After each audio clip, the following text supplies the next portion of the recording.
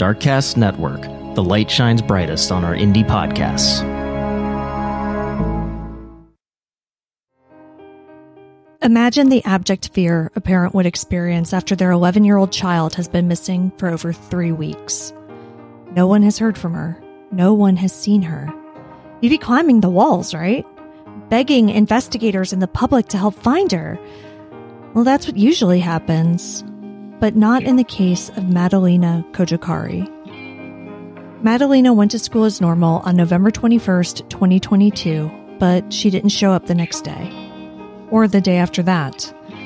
Eventually, on December 12th, a school resource officer from Bailey Middle School attempted a home visit and left a truancy packet. It wouldn't be until December 15th, over 3 weeks since her daughter was last seen, that her mother, Diana Cojocari, admitted to school officials that she didn't know where Madalina was. The Cornelius, North Carolina community has been frantically trying to find the missing little girl while her parents sit in jail. Months have gone by, but no one is answering the question, where is Madalina Cojocari? When a person goes missing, there's a special kind of pain in the not knowing. I want to tell you the stories of those who never came home. Today, I want to tell you the story of Madalina Cojocari. I'm Kona Gallagher. And I'm Ethan Flick. And this is And Then They Were Gone.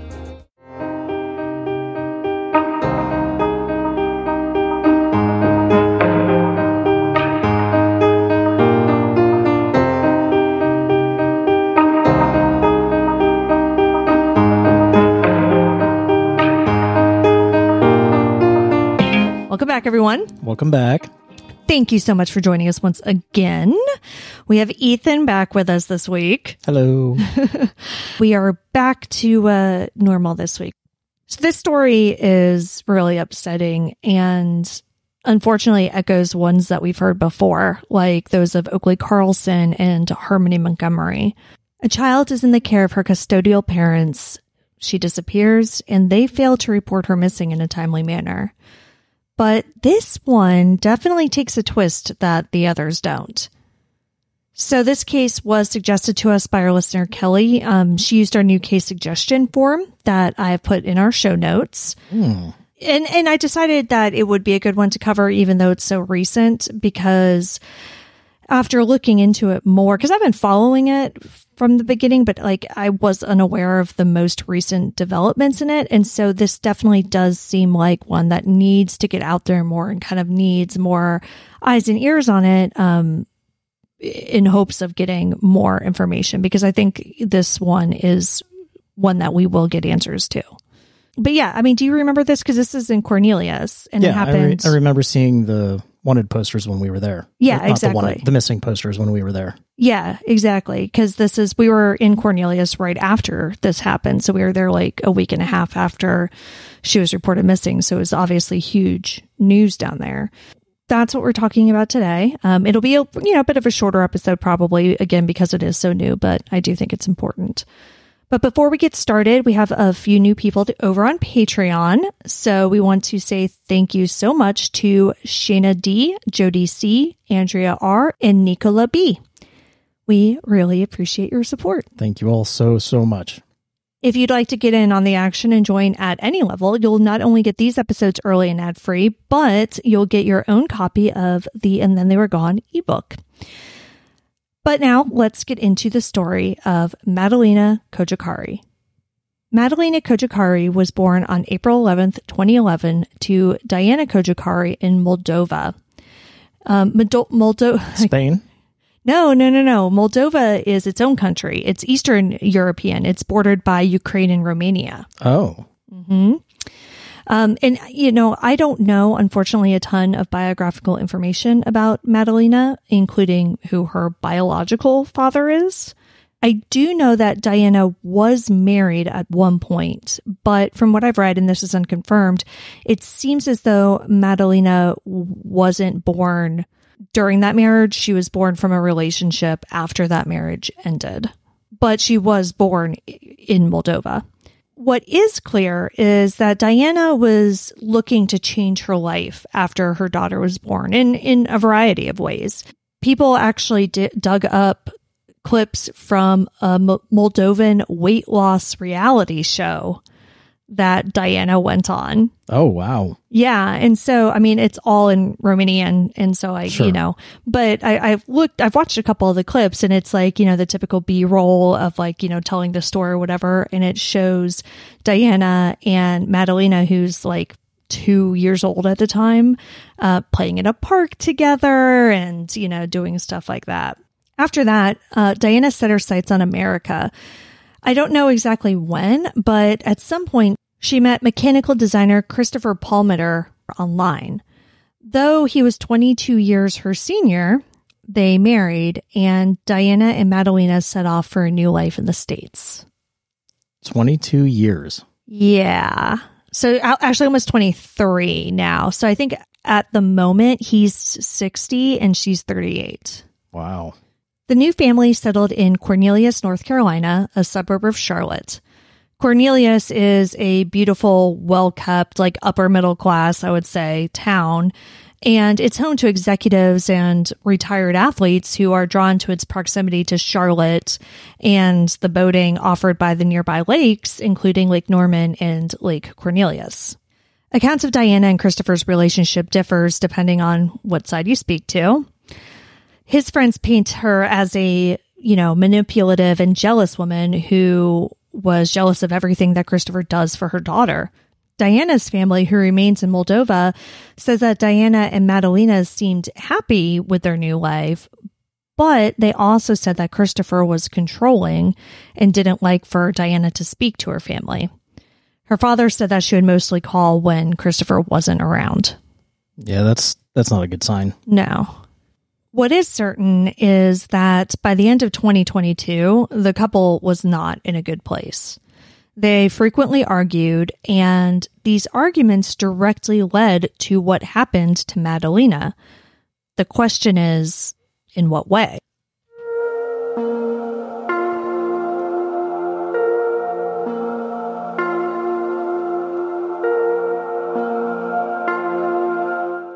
All right. Now, this is the timeline, and I'm going to warn you up front that it doesn't make any sense. Okay. Like, completely. You're going to have 100 questions. Okay. So I'm going to lay it out, though. So we'll just go over the whole thing, and then we'll just discuss it all. So hold my questions. Hold your questions to the end, Okay. because it's ridiculous. November 21st, 2022. Madalina is seen by her school bus's surveillance camera exiting the bus at her usual stop after school. One of her neighbors, who is also on the bus and goes to Bailey Middle School, reports that he walked behind her after they got off the bus and saw her enter her house as usual. November 23rd, 2 days later. Diana and Christopher get into an argument that evening. During the argument, at around 10 p.m., Madalina goes to bed. Christopher decides to drive up to Michigan, where he's originally from, to, quote, pick up items, end quote. And just for those of you who are not familiar with the geography of this, North Carolina to Michigan is about 800 miles away, and it's like a 13-hour drive if you drive straight through with no brakes and no traffic. So we're not talking a quick little jaunt to pick up, some old yearbooks that might be at your mom's house. November 24th, so the next day, around 11:30 a.m., Diana goes into Madalina's room to check on her, but she's gone. Now, I read one report that said Diana woke up feeling disoriented, like she had just woken up from general anesthesia. So that could explain why she didn't go and check on her 11-year-old daughter until 11:30 in the morning, but it doesn't explain any of the other million questions you probably have right now. November 26th, 2022. So another 2 days. Christopher returns home from Michigan. And now I find that really interesting because, again, like we're talking a 13-hour drive, and he leaves after 10 p.m. on November 23rd and makes it back on the 26th. So that is like enough time to drive like through all night, pick up whatever you wanted to pick up, maybe take a nap, and then drive back. I mean, it doesn't really give you much time to do anything else. I have so many questions, though. Like, I know, right? On the 26th, Christopher returns home from Michigan. Diana asks him if he knows where Madalina is. He says he doesn't. He asks her if she knows where Madalina is. She says she doesn't. She asks him if he's hiding her. He says he isn't. He asks her if she's hiding her. She says she isn't. okay. Yeah. Now we fast forward to December 12th. So we're talking a full on almost 3 weeks later. Bailey Middle School's school resource officer.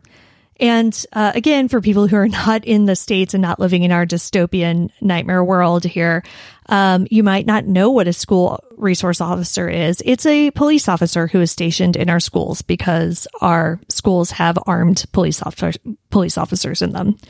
This particular school resource officer, as they call them, and sixth grade counselor visit Madalina's home. They knock, but no one answers the door. So they leave a truancy packet. So basically, if you don't show up for school for a long time, you're considered truant, and, you know, that can trigger legal proceedings. Right. So this is like the first step in that, basically. December 14th, 2022, 2 days later, Diana calls the counselor and requests a meeting regarding Madalina's truancy. A meeting is scheduled for the next day with Diana and Madalina. So Diana says on the phone that she is going to come into the school the next day and bring her daughter with her. Okay. So the next day, December 15th comes, and Diana arrives at the school without Madalina. She tells the counselor that she hasn't seen her daughter since November 23rd. The counselor calls in the school resource officer, and they ask Diana why she hasn't reported Madalina missing to the police. She tells them that she didn't want to start a, quote, conflict between her and her husband.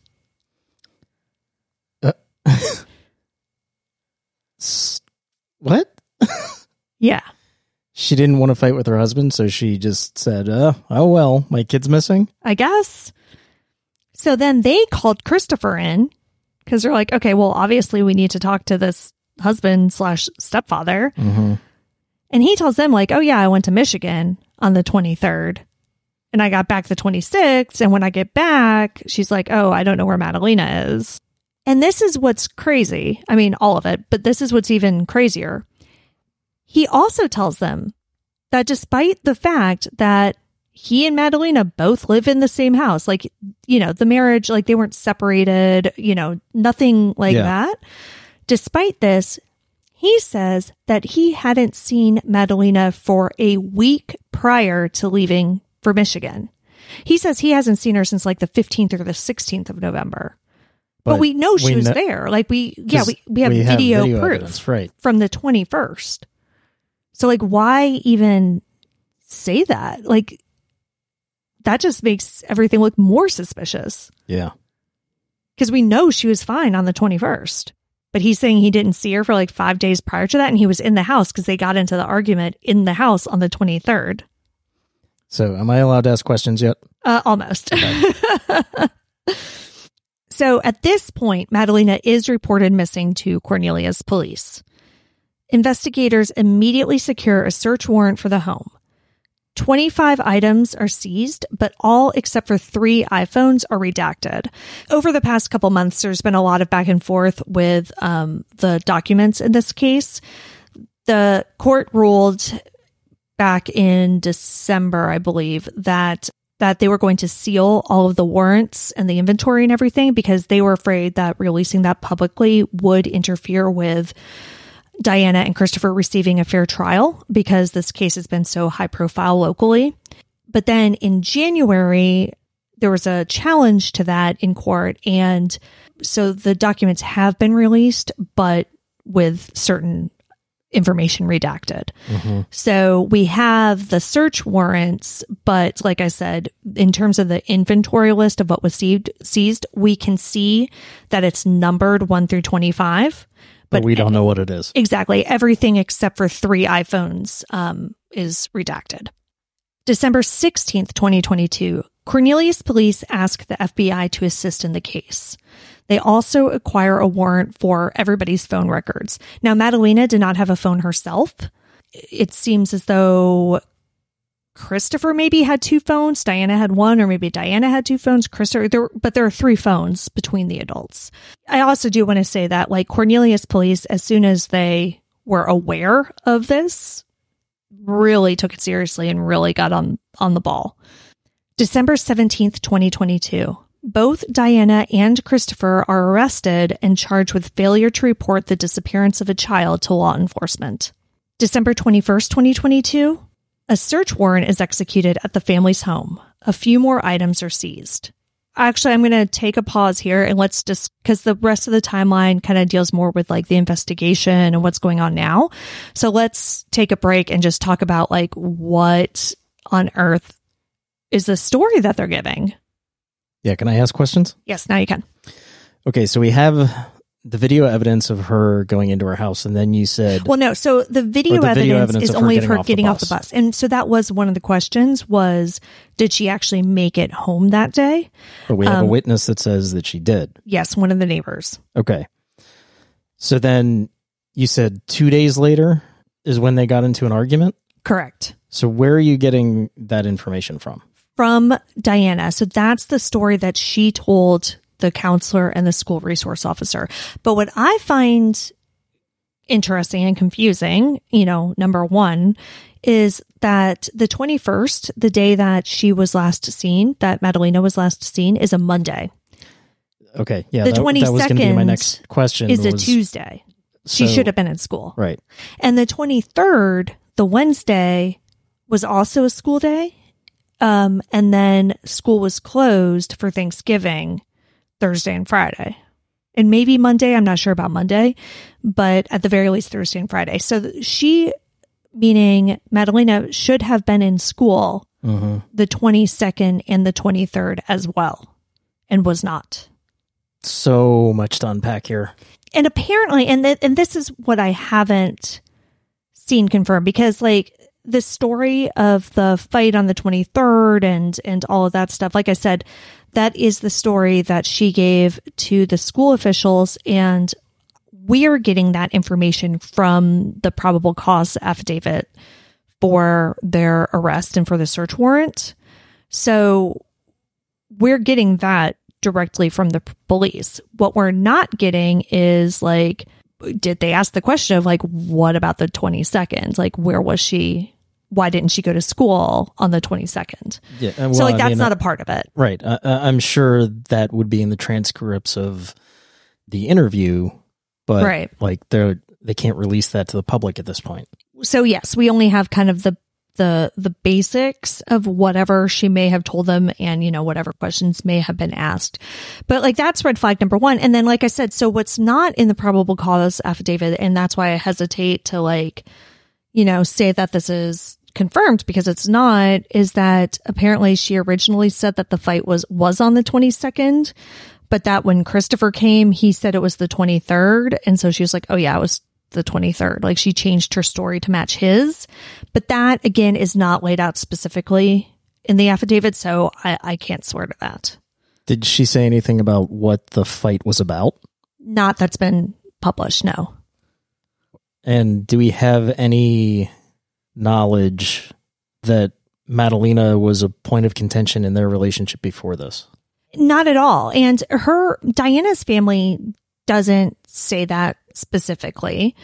Like I said, Christopher's friends or whatever say that, he doted on her. So who knows? But that wasn't like a known fact prior to this, Yeah, I mean, the reason why I'm asking that is because it seems to me, given the timeline and how weird it is, that maybe something happened to Madalina, and then they came up with a plan to dispose of her body or whatever that involved him driving up to Michigan, and they came up with this stupid alibi with like them getting into a fight and him going to pick things up from Michigan. Yeah, but like even that doesn't make sense, right? Because it's like, yeah, none of this makes sense. Even if that's the case, The fact that they didn't report it to anybody makes it look a billion times worse. Yeah. You know? It's so strange to me because other than saying, yeah, we got into a fight and, you know, he went to Michigan, like, it didn't really seem like they were on the same page with what had happened. I mean, he's claiming he hadn't seen Madalina for a week prior to that, even though they were in the same house together. Like, how does that even work? Yeah. I mean, you know, like, it doesn't seem to me as though they were like 100% working together on this. Yeah, it's also in any way, you know? Yeah, it's also interesting to note that she mentioned that she felt like she had been drugged. Yes. So is that like kind of her way of sliding in a possible way to get out of this situation? Right. Like maybe she's implying that he drugged her and then did something to Madalina. Yeah. And she was too scared to report her missing. And that's why she asked him if he had her or if he was hiding her. Mm-hmm. You know, like that, again, that makes sense to me. Like I could get behind that if it weren't for the fact that after he got back on the 26th, neither one of them said anything to anybody. Right. You know? Maybe if he's abusive. Yeah. You know, she was in fear of reporting her daughter missing because of what retribution might come. Right. I don't know. But yeah, I mean, none of this makes sense. No. And yes, and that's, of course, a theory that's been bandied about a lot, right? Is that she was in fear of him, and that's why she didn't report anything. But we'll talk about that more later as we kind of get more into the timeline from between December and now. I can believe it to an extent. Basically, it makes less sense every single day that passes. But so we'll get back to that. But all right. So are we ready to continue with the timeline? Yeah, I think so. Okay. So where we left off, Diana and Christopher were arrested on the 17th. A second search warrant is executed at the family's home on December 21st, and a few more items were seized. So reporters were there, and they saw a detective or, you know, whoever bring out basically like a box full of stuff, and the inventory, which is completely redacted on that one, is only 3 or 4 items, I believe. On December 27th, 2022, Cornelius Police released a statement.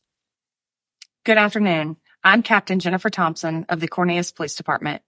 First, on behalf of our command staff, our town manager, and elected officials, I want to say thank you to all the agencies who are assisting us in our search for Madalina. Over the past 12 days, the Cornelius Police Department has led a massive investigation to find 11-year-old Madalina Cojocari.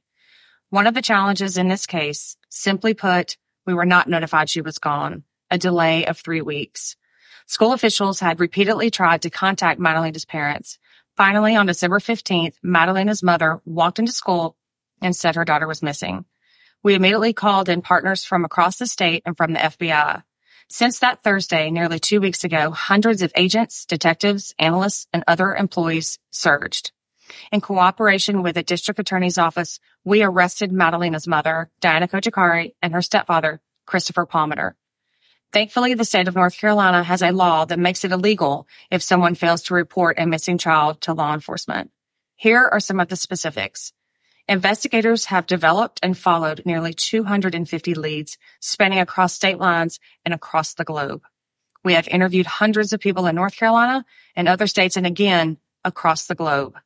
We went door to door to at least 245 homes, focusing on the Victoria Bay community where Madalina lives. We canvassed businesses and scoured through hours of surveillance video from all over the area. We also led land and water searches around Lake Cornelius as a precautionary measure. Investigators obtained multiple search warrants for Madalina's home to make sure we legally gathered each and every possible piece of evidence to find Madalina. We know everyone has a lot of questions. We also have questions and are doing everything we can with proper legal authority to get those answers. We know you understand us sharing investigative details could harm our efforts in finding Madalina. The Cornelius Police Department is so grateful for the tremendous outpouring of support. This is a serious case of a child whose parents clearly are not telling us everything they know. Please call us if you have eyewitness information. Thank you for your time and efforts to help us find Madalina. So I wanted to play that just to reiterate kind of what had been done in the investigation and show that, again, because we talk a lot of shit about cops, rightfully so. I have no regrets. But, Cornelius police, like, really, like I said, seems to be on the ball here. Yeah, for sure. I mean, that definitely shows that, they're working this case as hard as they can. But that statement also really doesn't say anything. Right. Other than that. Yeah. But it does talk about, the interviews that they've done, the doors that they knocked on, the fact that they have searched at that point, Lake Cornelius. I believe that they have also since then searched Lake Norman as well. Lake Norman's a huge lake. It's huge. It's so big. So, I mean, I don't know how extensive that search was, obviously, because it is so large. But, they're not just throwing their hands up. They're doing what they can. And I guess at this point, the parents aren't talking? No. I mean, as far as we know. So on December 28th, 2022, a $200,000 bond is set for both Diana and Christopher, and they're required to surrender their passports. January 6th, 2023, a new lead comes through that moves the investigation to Madison County about 3 hours away from Cornelius. The tip says that during the 3-week gap between when Madalina was last seen and when she was reported missing, Diana drove her green Prius to Madison County near Lonesome Mountain. Apparently, she stopped in a pull-off area, and a random deputy who was, patrolling or whatever stopped and just checked on her to see if she was okay. Now, I don't know if there was like an official record of this and that's how they figured it out, or if the deputy just kind of put 2 and 2 together at some point, was like, oh shit, like, yeah, I saw that lady. Yeah. But either way, he says that Madalina was not in the car with her. She was alone. And again, they haven't given us the exact date of this, just that it was in that 3-week unaccounted for period. Yeah, so it begs the question, what was she doing out there? Exactly. Like I said, 3 hours away from home, on a mountain at a pull-off. Yeah. Cornelius Police and the State Bureau of Investigation brought canines out to search that area. Police are currently asking anyone who had seen Diana, Madalina, or the car between November 22nd and December 15th to contact them. February 14th, investigators and a canine officer returned to the home. It is later revealed that this visit and the canine officer were there because of potential drug trafficking. Drug trafficking? I know. Yeah, we'll get to that in a second. Aren't they out of the house? Yeah, no. Big twist here. All right. So get ready. In early March, it is revealed that prior to Madalina's disappearance, Diana had extensive contact with a distant relative named Octavian Senanu. She allegedly asked him for help smuggling her and Madalina away from their home because of her, quote, bad relationship with Christopher. In addition to Octavian, Diana also had contact with several other people involved in a drug trafficking investigation. According to police, quote, persons involved with narcotics activity are also associated with human smuggling, end quote. And that is why they returned to the house of the canine officer in February. They believed that they were going to uncover drugs and money not previously found. Okay. Yeah. Like full on season of The Wire over here. Right. Because from what it sounds like, these like unnamed other people, maybe even Octavian as well, were already under investigation for drug trafficking. And I think that their phones were being monitored. And when they cross-referenced Diana's phone records, these two seemingly completely separate cases converged. This is so weird. I know. So what's more is that police believe that Diana may herself be involved in drug trafficking. So when that canine officer went to search her Prius, they alerted to the driver's side door, the drug dog. Yeah. Police say that they believe the car may hold evidence of, quote, narcotics, drug paraphernalia, and or evidence of trafficking, end quote. So, like, what the fuck? So this is now an international drug smuggling ring? Yeah, and that maybe she used these drug smugglers to smuggle her daughter somewhere. But then why not her also? Right. And so, like, all right, so I have two major problems with this. One, I read, and this is unconfirmed, that among the items recovered either from the Prius or the house, I believe the Prius, though, were Madalina's passports. So I don't know if that's true or not, but that does make it, slightly more difficult to smuggle her out of the country. Sure. The other issue that I have with all of this, is that both Diana and Christopher have been sitting in jail since December. I mean, we're talking a full 4 months at this point. And they're not saying anything. Right.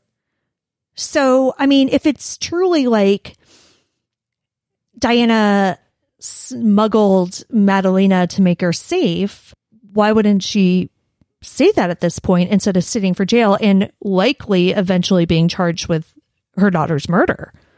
I mean, if she's involved in drug smuggling, maybe she's more scared of those people. Yes. Yeah. That would be my guess. So then, okay. I mean, I can buy that, certainly. I'm Eastern European drug cartels? Sure. Sounds pretty scary. But what about Christopher? If this is Diana's thing and he doesn't have anything to do with it, and she was trying to do this behind his back, why isn't he saying anything to get himself out of jail at this point? Maybe for the same reason. Maybe he was involved with the drug smuggling and didn't know about Madalina being smuggled out of the country until, she was already gone. I don't know. And then at this point, if he gives them up, it's the same thing for him. Retribution. Yeah. This all sounds like a movie, though. Right?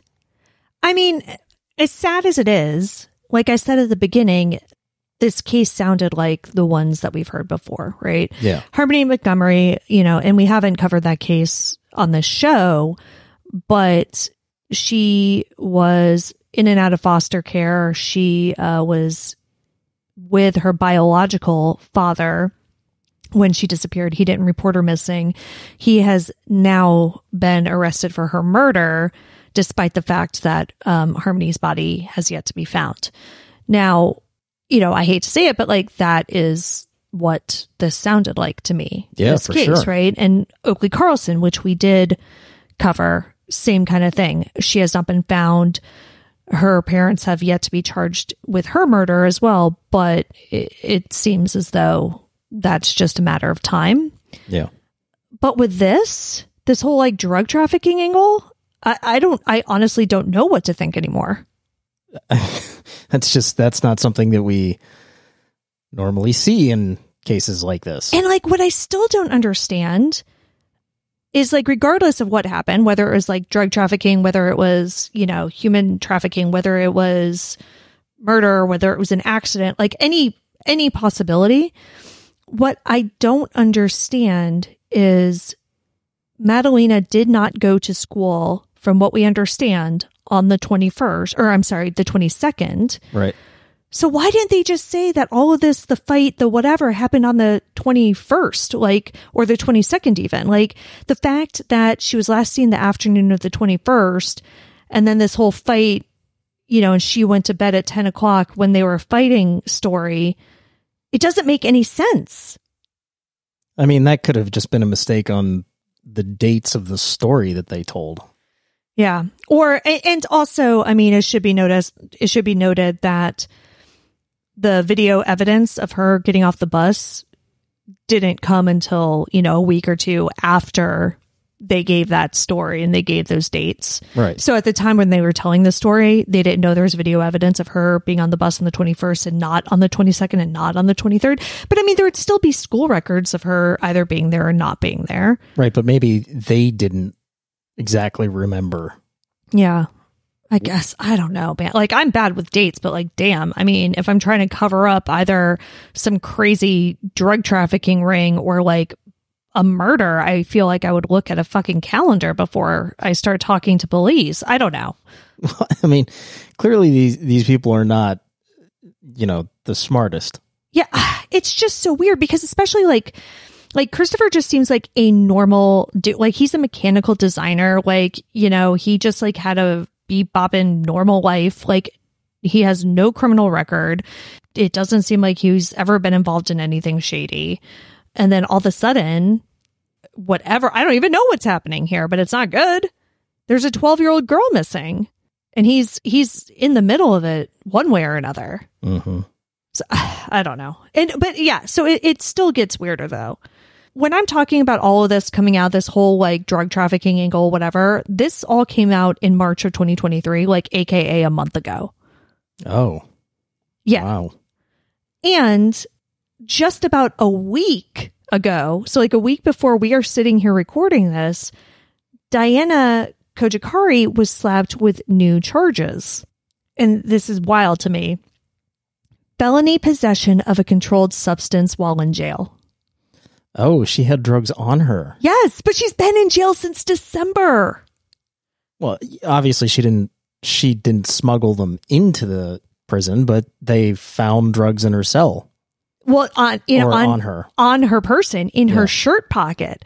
So on March 17th, they, I don't know if they suspected something, or if it was just a normal search. I don't know how that works, but regardless, March 17th, they apparently patted her down and found a baggie of white powder in her shirt pocket.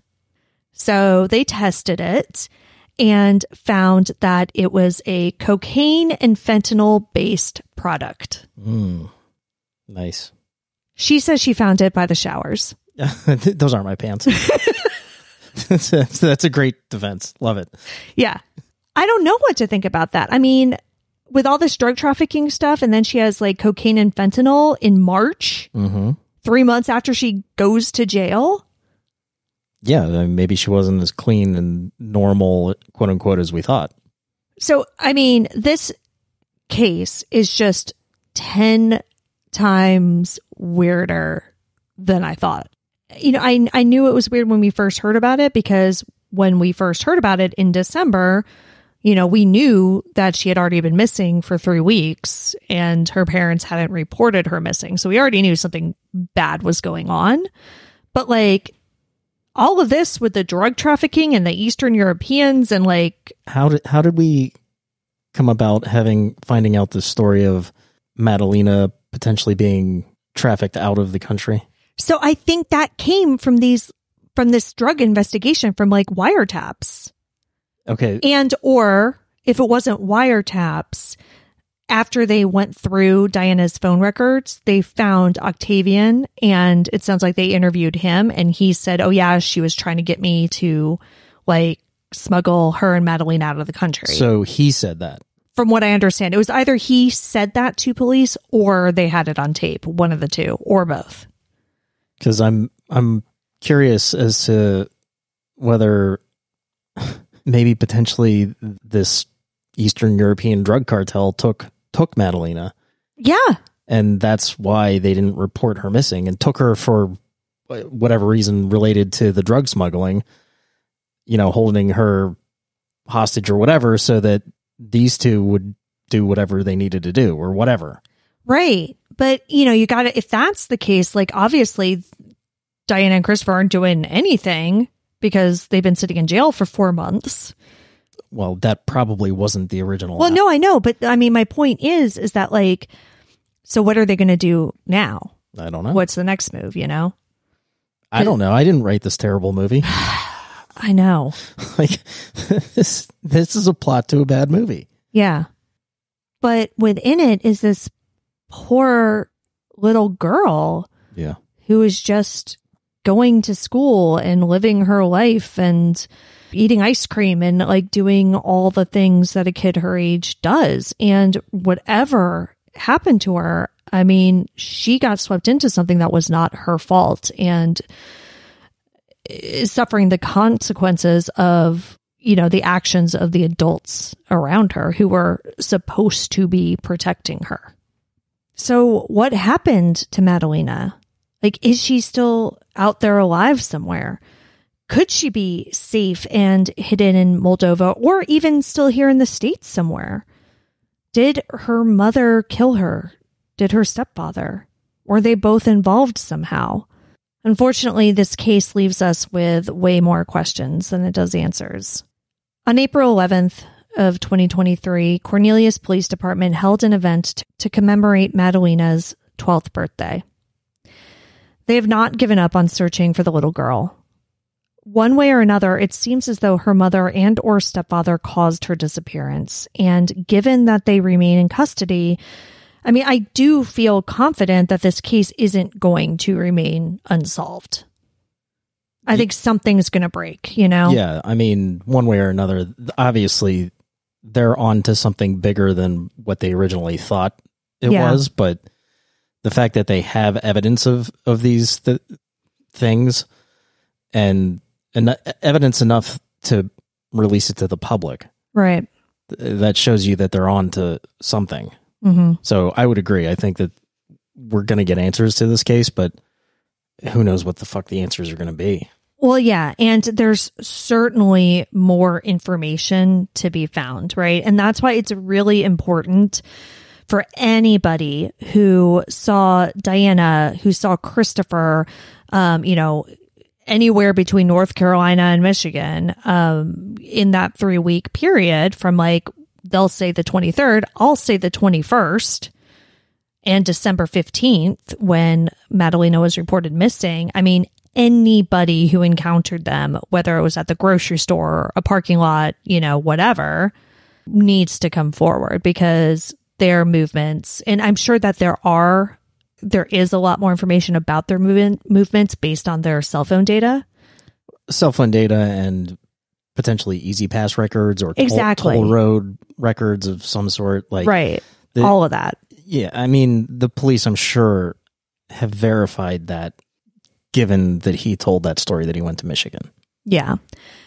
So, I'm sure that there is, but still, we still need any person who can, give any other insight to come forward. So that's the big reason why I wanted to cover this, because I feel like even though it's obviously a huge story in the Cornelius area and North Carolina in general, I don't think it's gotten a huge reach beyond that. So I just want to try to get it out there a little bit more because Madalina could still be alive out there. We honestly, I feel like anything's possible at this point. Take a look at our social media, at our website. We're going to post the picture of the car, the Prius, of Diana, all that information. We'll post pictures of Madalina, of course, so that anybody, who may have seen something can contact the proper authorities. There are still people out there who may have seen something or who know something, and we need them to speak up because we need to find Madalina.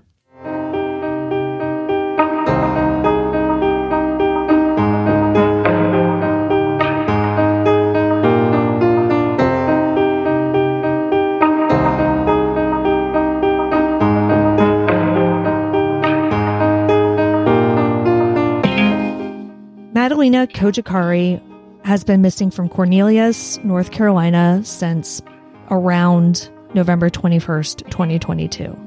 She's a white female with brown hair, weighing approximately 90 pounds. She was last seen wearing jeans, pink and purple and white Adidas shoes, and a white t-shirt and jacket. Anyone with information about Madalina is asked to call the Cornelius Police Department at 704-892-7773 or the FBI at 1-800-CALL-FBI. You can see all the sources for this episode along with photos and videos at our website, andthentheyweregone.com.